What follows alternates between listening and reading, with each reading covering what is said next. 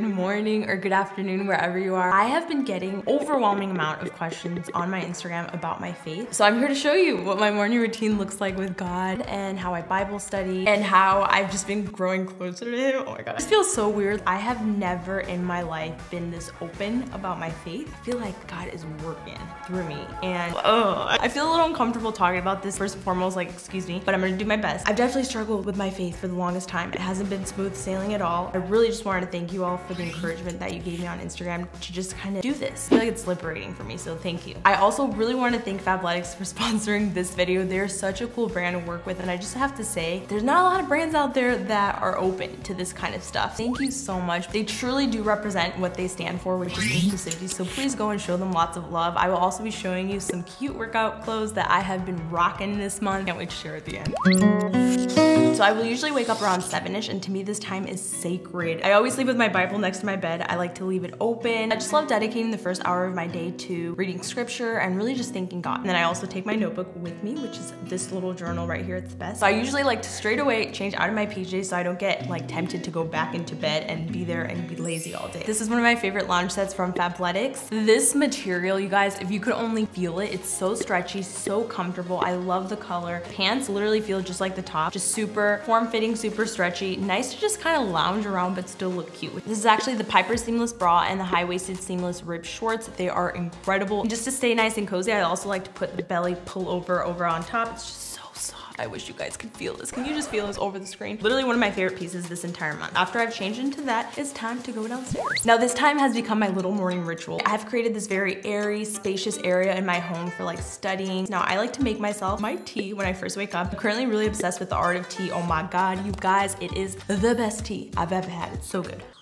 Thanks to Janine Amapola for this really cool Amazon gadget. It's a mug heater and it keeps your drink nice and warm while you read and just rejoice in God. I usually start off with a prayer. It's just really to thank God and ask Him, please just illuminate me, allow me to find knowledge in the scripture, allow me to concentrate in your word because there's a lot of distractions in the words. An example of a prayer goes like this. Dear Heavenly Father, I pray you give me the knowledge and concentration for your word. I ask that whatever you want to tell me, God, you point it out to me in the scripture. In Jesus' name, amen. Bam, that's it. One huge recommendation that has literally changed everything is to journal prayer. This allows you to just focus your mind on staying quiet. This helps me a ton because I'm very easily distracted by like social media and all that stuff. This is something super new I've started implementing, and I think it's gonna be really fun to look back on and say, oh my God, God has accomplished this in my life, or God has maybe removed this in my life. I accept His plan. I accept whatever He wants. So I've gotten a lot of questions as far as what Bible I use. So I read from an ESV single column journaling Bible, which is so cool. You have your own little room here to journal anything that you want. My sister Angelica was sweet enough to actually gift this to Dennis and I for our wedding gift. It gets even sweeter. She actually went through the whole Bible and wrote out quotes and teachings that pertain to marriage so that Dennis and I can really just read it. Thank you so much, hermana. If it wasn't for you, I literally wouldn't even have a Bible. I will link the specific one down below. Now, if you're wondering how I actually study the Bible, I actually use a digital Bible book in my iPad that's called the Bible Study. It is amazing. It takes me through all the chapters of the Bible, the Old and the New Testament,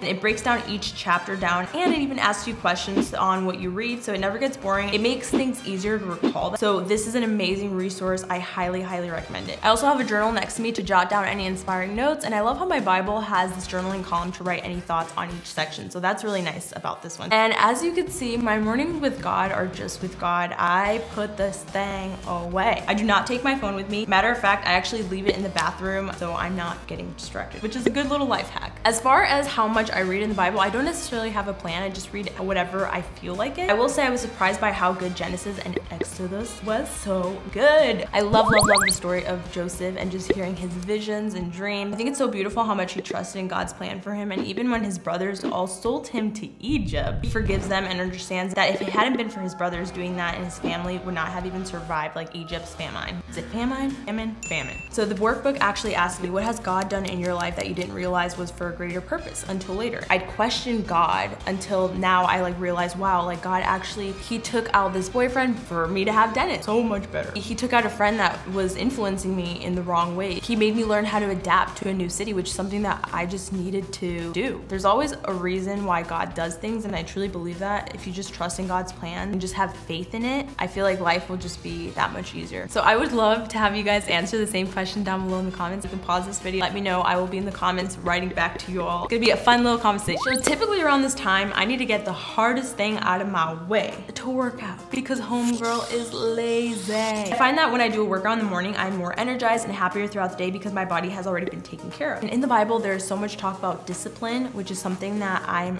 really trying to learn to get better at. I was waking up earlier, reading my Bible, working out, nourishing myself well. So I wanted to show you some of the cute outfits for this month's Fabletics. Cute workout clothes helps inspire and motivate me. So for my workout outfit, I actually changed into this super cute neutral set, which is what I love about Fabletics. They always have different colors, styles, everything. So if you're more of a colorful girl, there's colorful things for you. If you're more of a simpler girl, they have really cute, timeless pieces, very chic. So I'm more of like a simple, sporty girl. These are high-waisted leggings, which are amazing. So they have a little bit of a compression belt right here. It will cinch your little muffin top in. I also have a pocket in here. Fabletics is known for all of their pockets. These do not have some on the side like most of my leggings, but dude, I'm obsessed with pockets. Like anything with pockets, yes please. Then I'm wearing the Kessler Medium Impact Sports Bra and the P.S I Power Touch Light Twisted Back Tee. This t-shirt is so soft, super airy. A lot of their clothing also is perfect for runners, for dancers, for yoga. So there's something in here for any kind of activity. The shirt is super cute. It has a really fun, distinct opening in the back. Really neat. Be sure to check out Fabletics. I absolutely love how comfy yet stylish they are. If you become a VIP member, you can actually get 2 leggings for $24. That's a steal. Lululemon leggings, usually they're like 80 bucks. I'm literally getting 2 leggings, incredible quality and incredible fit, might I just add, for $24. Those are just a little bit of the perks that you get as a VIP member. You get discounts and benefits. Some of them are like 50% off. There's also member only sales and promotions, early access, and I just wanted to applaud them because they have the best plus exclusive collection. Check out these outfits right here. Girls looking fabulous, I'm just gonna say. Literally, what is better than having new cute clothing every single month? It's gonna inspire you to want to work out. So if you're interested in checking them out, be sure to check out the link at the top of my description. After my workouts, I love playing worship music. I never thought I'd be this kind of person. God is working through me. I'm sorry, I sound ridiculous, but I just feel him and it's been amazing. Like I almost laugh at myself at how much peace and happiness that worship music has been bringing into my life. If any of you guys have any recommendations, please let me know down below in the comments. I would love some insights. I'm totally new. Any recommendations would be well. So usually around this time, I'm getting hungry. I like to make myself a nice little breakfast. Today I was in the mood for rice cakes, peanut butter, and strawberries. Lots and lots of hydrating fruits. I use papaya, passion fruit on top. It's the best combination. So after getting ready for my day, there's a few things I like to do to be sure I'm connecting to God. Number 1 is leaving my Bible where it's visible. The reason for this is when you see it, you're being reminded of it. Same with like workout clothes. If you leave them out or reminded, oh, maybe I should work out today. That way, if I have any free time in the day, I'll pick up my Bible, I'll read it. Number 2 is Bible journaling has been so fun for me. On Instagram, I've been showing you guys some fun little creations that I've been doing like this, just a way to get creative with scripture. And the process is pretty much I start by reading, I see what comes out, and then I just put down whatever my biggest takeaway lesson is. It's also super pretty to look at. If you're actually interested in a Bible journaling video, be sure to comment below this right here. Give this video a thumbs up, that way I can do it next. Also, I know that I'm using a Bible, but similarly to any kind of book, if you are reading a book and you just want to get more out of it, find creative ways like art to really inspire you and assist you with that. You can also try out this method if that's the case.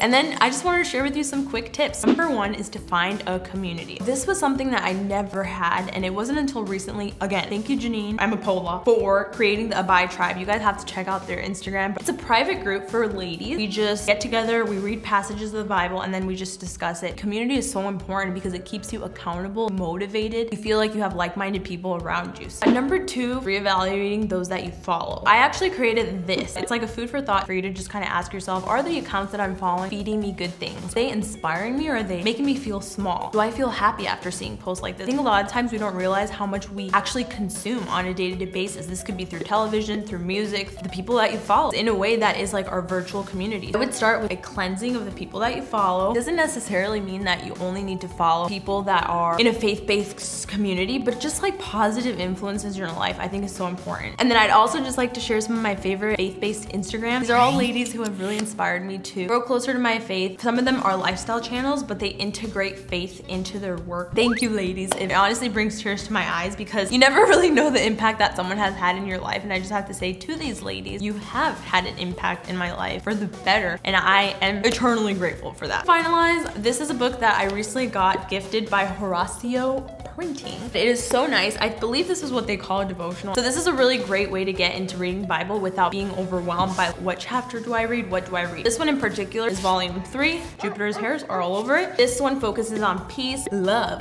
growth, and breakthrough. So it says seasons of soap. Soap stands for scripture, observation, application, and then prayers. For instance, today's scripture, right? Paul writes to the Philippians, rejoice in the Lord always. I will say it again, rejoice. Let your gentleness be evident to all. The Lord is near. Do not be anxious about anything, but in every situation by prayer and petition with thanksgiving present your request to God, and the peace of God will transcend all understanding, will guard your hearts and your mind in Jesus Christ. Finally, brothers and sisters, whatever is true, whatever is noble, whatever is right, whatever is pure, whatever is lovely, whatever is admirable, if anything is excellent or praiseworthy, think about such things. Whatever you have learned or received or heard from me or seen in me, put into practice, and the God of peace will be with you. My observation was always put your faith in God. God tells us don't be anxious. God is peace. He wants you to always surrender your worries to him. Then I highlighted guard your hearts and your minds in Jesus Christ. So I wrote learn your scripture, meditate in the word of God. Kind of difficult to go about life trying to be a good faithful follower if you don't really understand the Bible or you don't have like anything to base yourself off of. Reading scripture, I understand now. And then application, I need to read the word daily. Yes, Natalie, you do. How else will I have God's peace? We must guard our hearts, minds with Christ. So the more I know, the better I can be in the eyes of the Lord. If I search for God, I will find peace. Search for worldly things, I will only find chaos. And then the final thing is just a prayer, which I totally skipped and I didn't do well. But I have loved this. I will also link it down below.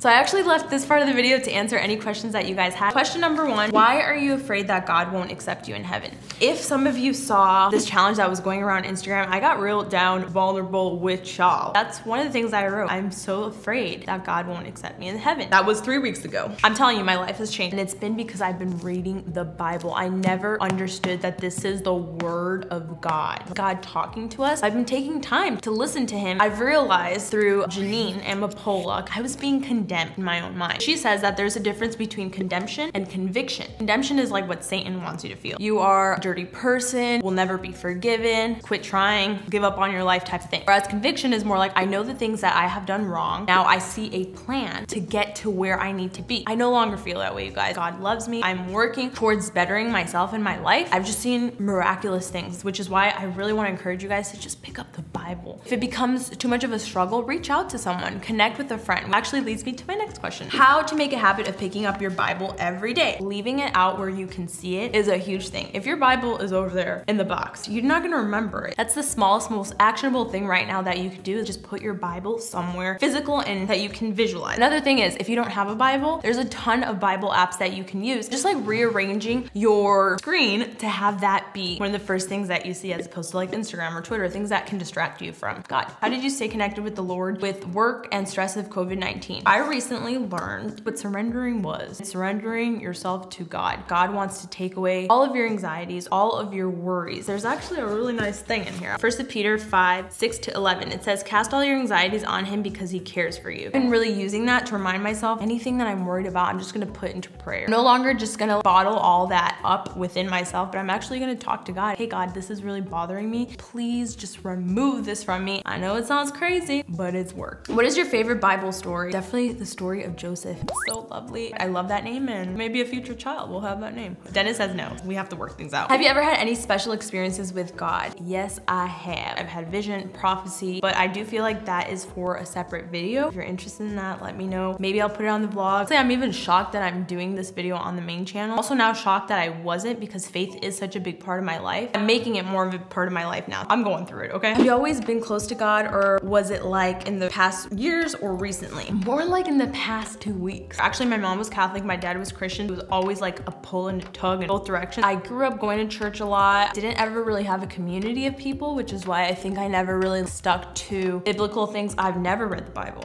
until literally 2 weeks ago. Change is happening. I have been doing yoga to get closer to God. Have you been doing stuff like that? If you actually follow me on Instagram, you would know that I've come to the conclusion that I have been practicing new age thing. I didn't even know know it can be a little controversial, but just follow me on Instagram. I've talked more about it. I have a little story that says caution if you want to look into more of what New Age is. New Age is anything like yoga, the law of attraction, Reiki, opening your third eye, all of which I've done. Let me just tell you, I'm going through it. We'll leave that for another video. Finalize, I just wanted to say thank you so much to any of you who encouraged me to make this video. It is because of you that this video came alive. So just know I'll read your DMs. If you are struggling with your faith, I've been there, I've done that. I think faith is a work in progress. Want to continue just striving for it. I will be doing more of these videos if you want. No, if you don't, that's okay too. But on my Instagram, I will be sharing some faith related things. So if you're interested, definitely check it out. I love you guys. If you haven't subscribed, be sure to subscribe, hit that little bell. If you missed me before then, you can always check out my second channel. We post 2